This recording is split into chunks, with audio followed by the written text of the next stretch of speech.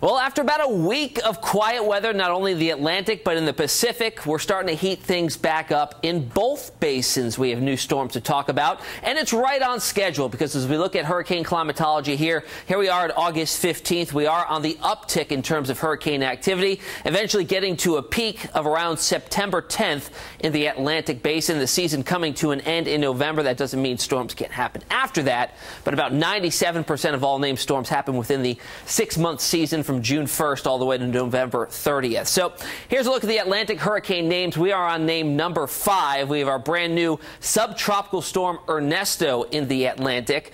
Typical date in the Atlantic basin, so we're a little bit ahead of time here for the 5th named storm of the season, is usually around August 31st. So coming in about 2 weeks ahead of time. And here's the latest advisory Wednesday morning at 11 a.m. from the National Hurricane Center, showing a subtropical storm Ernesto tracking north in the North Atlantic and eventually taking a northeasterly turn, moving into cooler ocean waters and falling apart, eventually heading towards the United Kingdom. That'd be some good news for them. By that time, it's weakening, but it will bring some much needed rain to that country. It's been very, very dry and very, very hot this summer. But notice it does strengthen a little bit more before starting to decrease its strength down to 50 miles per hour or up to 50 miles per hour by the time we get towards the end of the week.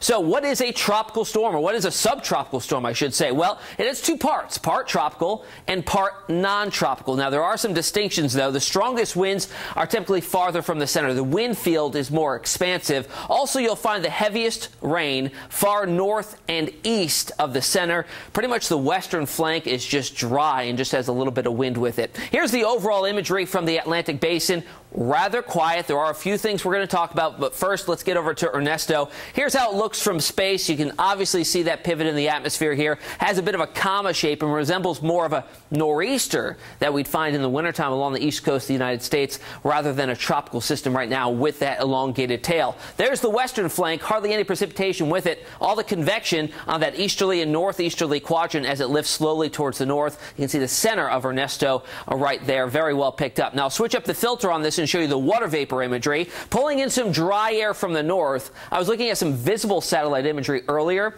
and some of this dry air in the higher levels actually has some bits of the wildfire smoke out in parts of the west coast of the United States. So traveled quite a bit, but it is getting wrapped up into a bit of Ernesto as it lifts off to the north. Obviously, you can see that convection there again off in the northeast quadrant. All right, sea surface temperatures. It's in a good spot of the ocean because this time of the year, and in this spot of the ocean in particular, running 2 to 4 degrees above the long-term average here. So I'll put on a line, and this will depict the line of about 78-degree water temperature or so.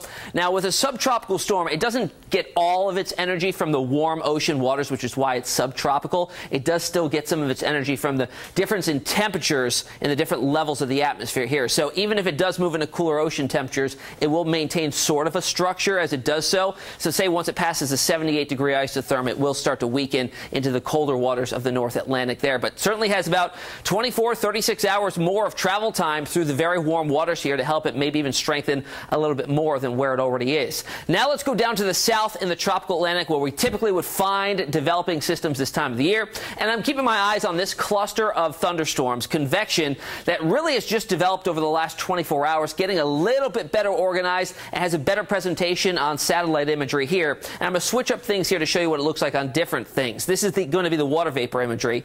I've switched up the color table on it so it doesn't look like the one we just looked at with Ernesto, but certainly you can see a little bit of a pivot in the atmosphere here, and it's in a good spot too with the sea surface temperatures.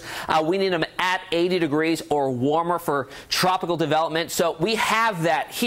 And we also need some spin in the atmosphere. And what you're looking at here is relative vorticity. And what I'm keeping my eyes on are these bits of red here. We have some couplets of some spin in the atmosphere, but nothing really organized or very large. But we'll see if that changes as it moves off to the west towards the coast of South America, and then maybe even travels to the southern tip of the Leeward Islands farther down the road. Now, what's coming off the coast of Africa? We look for African easterly waves to develop into our tropical systems, and really nothing here for the next couple of days, a few weeks weaker systems moving out and hitting the coastline there. But there's something a little more robust here over in the central part of the African continent that may hold together by the time it makes it to the coastline. So let's check on the main development region here. Over 50% of our Category 3 hurricanes develop here and then move westwards towards the islands, the Caribbean, and eventually the Gulf or the east coast of the United States. Now, we need those water temperatures, as I mentioned, to be 80 degrees or warmer, and it has been warming, but still there are a few temperatures that are marginal, especially the farther north you're located. Overall, the main development region has recovered nicely from a very cool start. Overall, about maybe a tenth of a tenth of a degree below average for the entire area here. So that's an improvement from where we've been. Certainly out into the Caribbean, the Gulf of Mexico, the southwestern parts of the Atlantic, very, very warm. This entire area running well warmer than average for this time of the year, and the 30-year average really coming up to about a degree and a half above that long-term average there. Now let's jump over to the Pacific. We are on our 12th named storm there. So exponentially more active than what we're having in the Atlantic so far this year. Brand new tropical storm Lane has developed, and our typical date in the Pacific Basin for the 12th named storm of the season is around September 19th, so over a month ahead of schedule in terms of this basin here.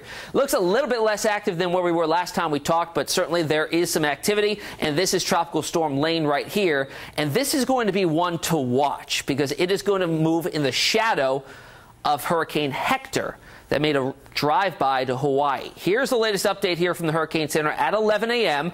Tropical Storm Lane, it is forecast to become a major Category 3 hurricane, if not stronger. Sea surface temperatures in this area very, very warm, and they have recovered nicely from all the upwelling, all the mixing of the waters that Hector did as it moved on through it. But look, it is heading towards the island state of Hawaii. We'll see what happens here as we get towards the middle to end of next week, if it does adjust farther south or farther north. But certainly going to be one to watch for Hawaii yet again after a very close call with Hector just about a week ago. I am on social media. If you have any questions this hurricane season, you can find me on Facebook.